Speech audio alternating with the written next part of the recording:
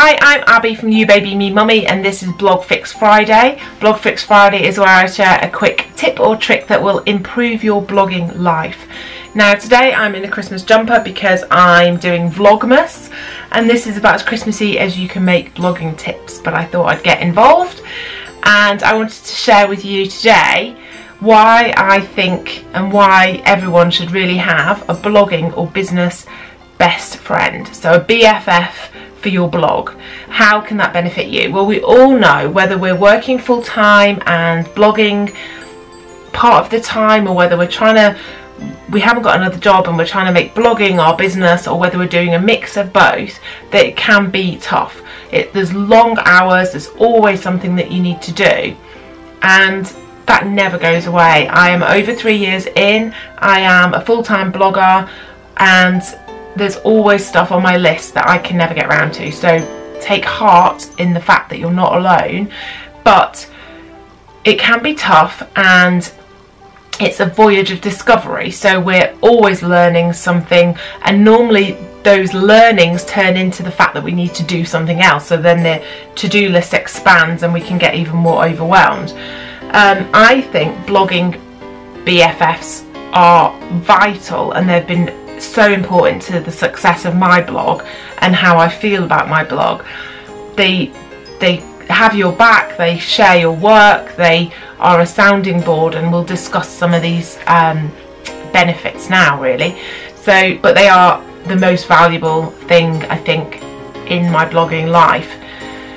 So they share your work. Now that seems quite a mercenary thing to put first, but there's nothing actually better than someone sharing your work because they love it, not because they feel a sense of duty or whatever. And your best friends are not going to stroke your ego, they're going to share the stuff they love, and that's brilliant. So I've had so many instances where my blogging stuff or my other posts have been shared by people that I would consider to be my blogging besties, and that's amazing really. And you also then obviously you reach their customers, you reach their readers, and it's an organic thing, but it's a wonderful thing. And another reason is that this sounds quite mushy, but they love and support you, and it's really, really important. We put ourselves on the line every day on our blogs, and we open ourselves up really.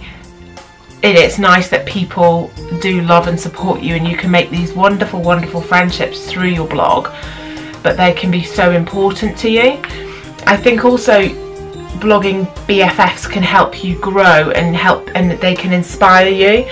There's nothing like somebody, maybe they've got an idea and it doesn't fit for their blog, but they think it'd be brilliant for yours, and that's a lovely thing for a friend to do. But they can give you the idea, they can inspire you to think outside the box, or think of something that maybe you wouldn't have done before.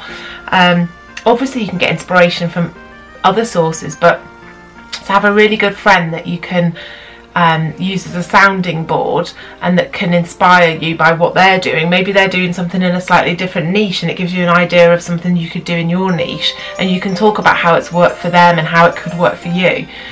It's just brilliant. I think also they will tell you if your idea is rubbish.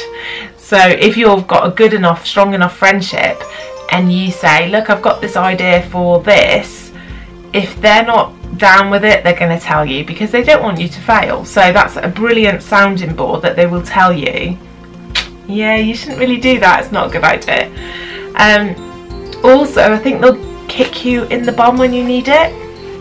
So they can be a motivation. If you're got in a bit of a slump and you're feeling a little bit sorry for yourself, then they will be the ones that can really say, come on, look at what you've done, this is what you need to do, let's get on with it. And I can be on the phone for 5 minutes with one of my blogging besties, and then I'm sorted, then I'm fine for the day. So I think it's really important from that respect.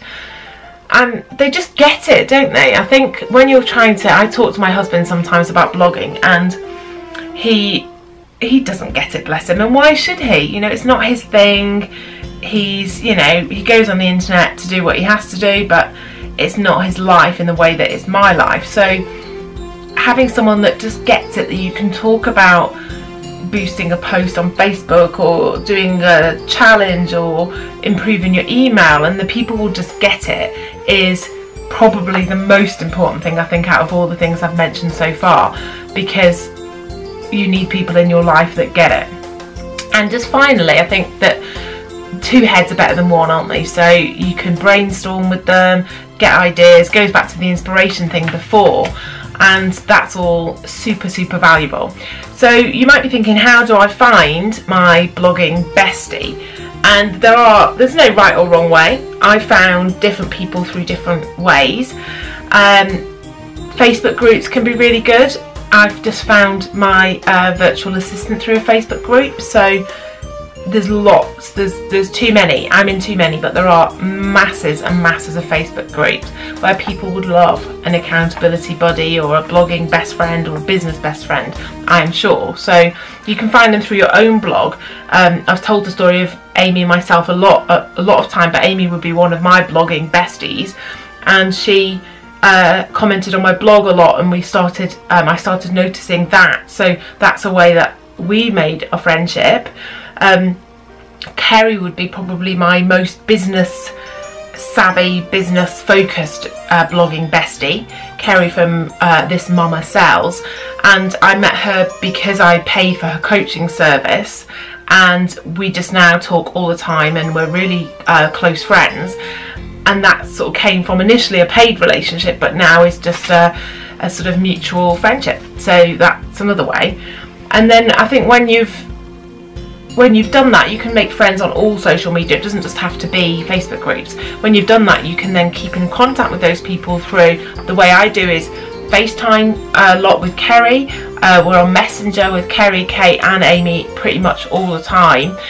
And email, or just the good old-fashioned telephone. So I think quite often when we're busy, we just FaceTime and it's just on, or we'd have a Skype. That's another way of doing it. So there's loads of ways to find your BFF and to keep a nice strong relationship going. But there are so many benefits to actually having one, it's unreal. So I hope that's helped, and I hope that you'll be inspired now to find your blogging or business bestie.